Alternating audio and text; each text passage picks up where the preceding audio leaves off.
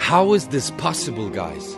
The Amazon is burning down in flames since almost 3 weeks and nobody's doing anything about it. Did you know that the Amazon produces more than 20% of the oxygen of our planet? Or that it has the biggest biodiversity of the entire world?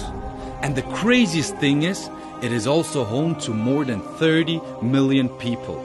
This is a message to all presidents, politicians, big organizations and governments who actually do have the power to stop this fire.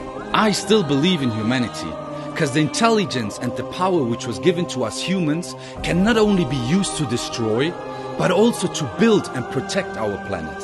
And if we humans don't stand together now, when then? This time, it's not about religion, culture or races.